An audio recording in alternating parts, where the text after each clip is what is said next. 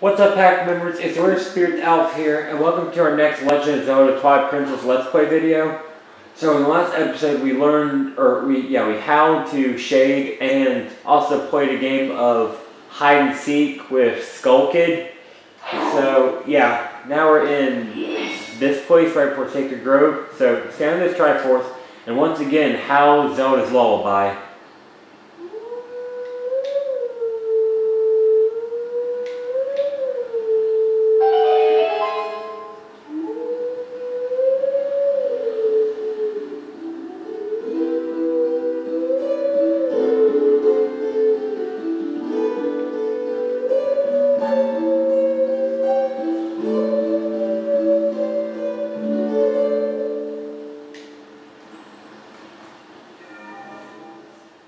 So that will pretty much open up, well, a bunch of like blocks of some sort.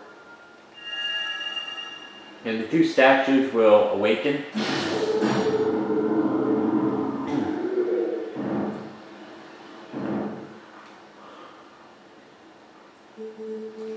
We are guardians of this land. Guide us to where we once stood. Only then can you enter the true Sacred Grove. So pretty much this challenge can be a little bit tricky.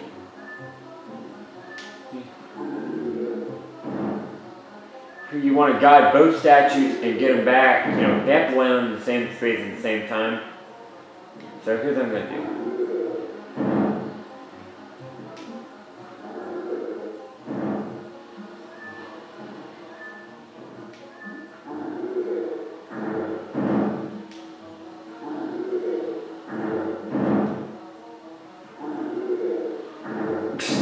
I don't know, that's fun to watch.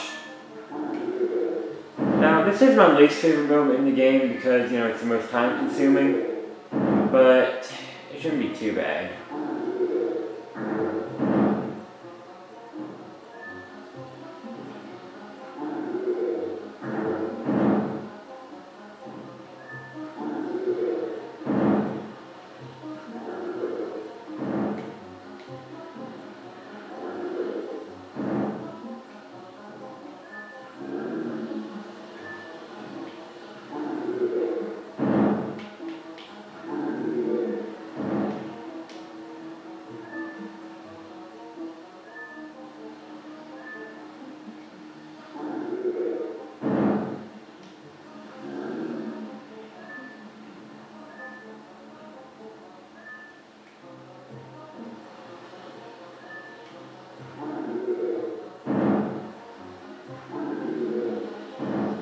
Alright, so I think I got him by now.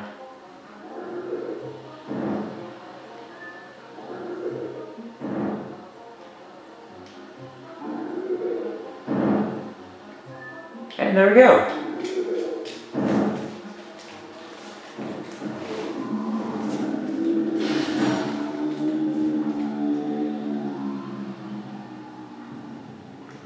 So, I actually covered that in a lot less time than I thought I would.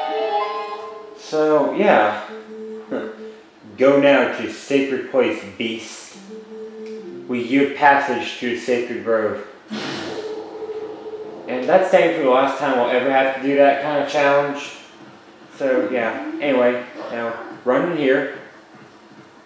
And we will now come across the most well-known thing in all of Zelda, the Master Sword.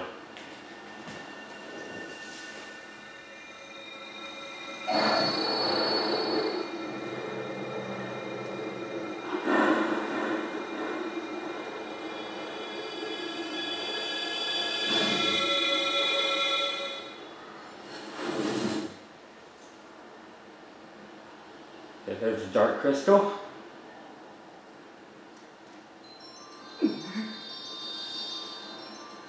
And draw that blade, Link. So there we go. Now that's the Link we all know and love. Well, besides Wolf Link, of course. The sword accepted you as its master.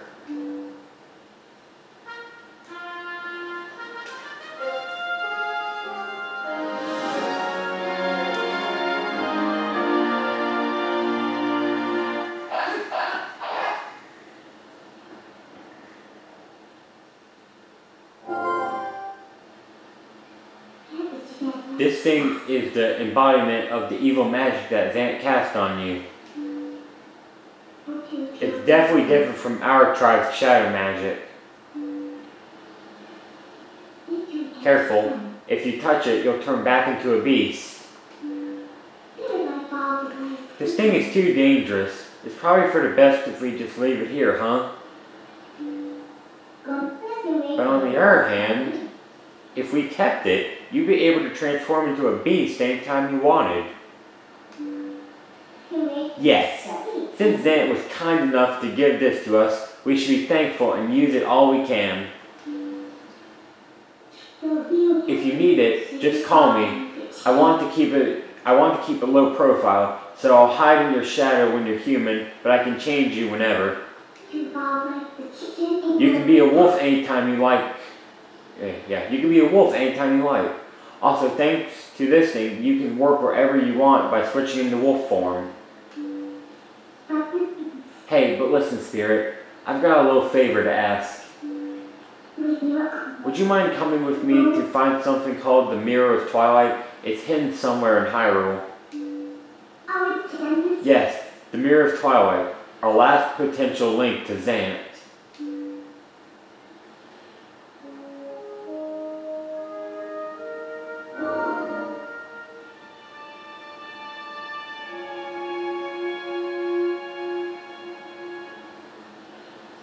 So, with that out of the way, we now, well, have the Hylian Shield, the Master Sword, the Green Tunic. Yep, we finally look like the hero of Twilight. Well, hero of time, hero of legend, whatever you want to call him. But personally, in this game, we would call this the hero of Twilight.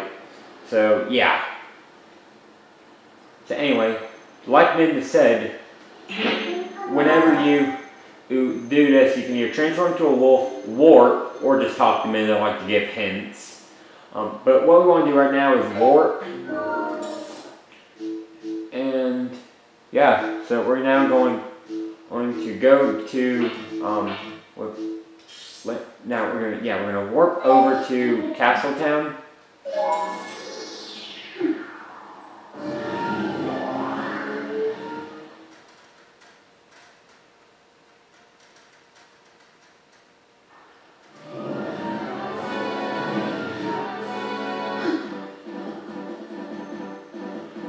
Alright, and I'm going to call it a video here because that's just what I wanted to do for this video. I wanted to do that puzzle and then just get the Master Sword. Now, I should have done it in the last video, but how good he's saying down. I would have done it in the last video, but I kind of thought it would have taken a long time. I completed that puzzle a lot faster than I normally would have. So, yeah.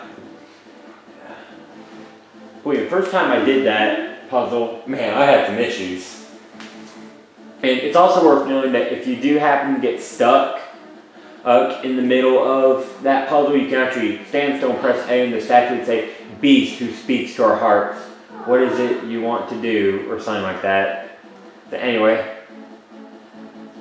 so that completes this video. So tune in for the next one. We will be doing some, collectibles. So, until next time, this is Spirit Alpha signing out. I'll see you guys back in the pack.